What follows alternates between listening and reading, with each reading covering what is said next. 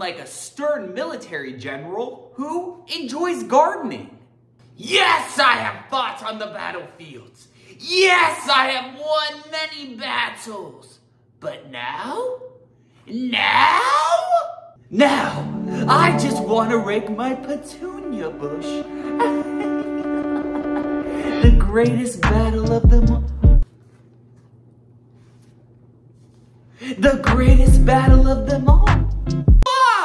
Let's go ahead and throw off our gardening gloves and sip up a Word of the Week brew.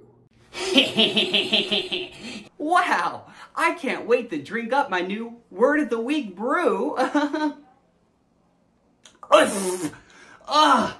Synonyms are better. No, antonyms are better. Synonyms are better. Antonyms. One large piping hot word of the week.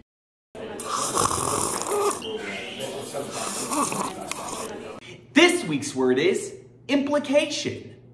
As defined, implication is a noun that means something that is inferred or an indication. Now, to go with our brew, let's go ahead and sprinkle in some synonyms. Some synonyms for the word implication are significance, ramification, conclusion, and potential effects. Whoa!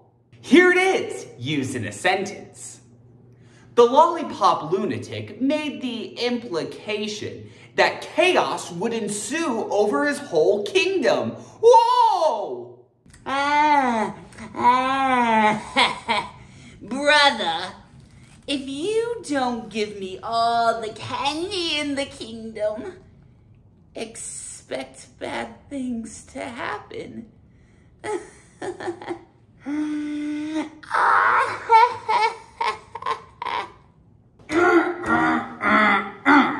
My name is Mr. Angry Antonym, and I'm angry. And I'm about to add in some antonyms to the Word of the Week brew. Some antonyms for the word implication are insignificant, disconnect, and inconsequential. Doesn't matter. Push that guy aside. Why? Oh yeah, it's time for you to take the Word of the Week challenge. Here's what I want you to do. Go ahead and create an original sentence that uses the word of the week in it. Think you could do that? Craft an original sentence that uses the word of the week in it? I know you can. And get to it.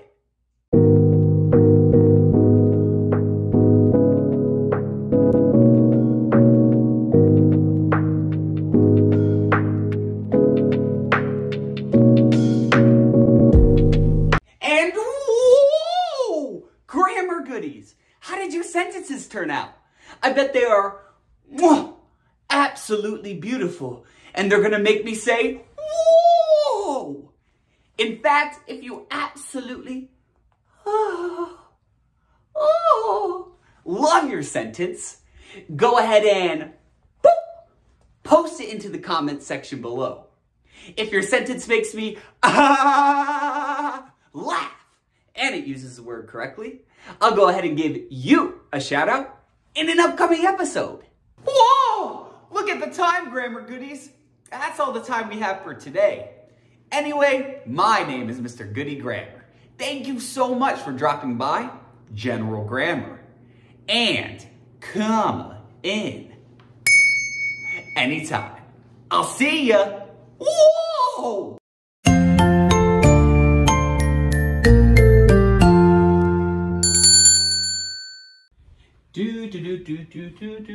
Whoa!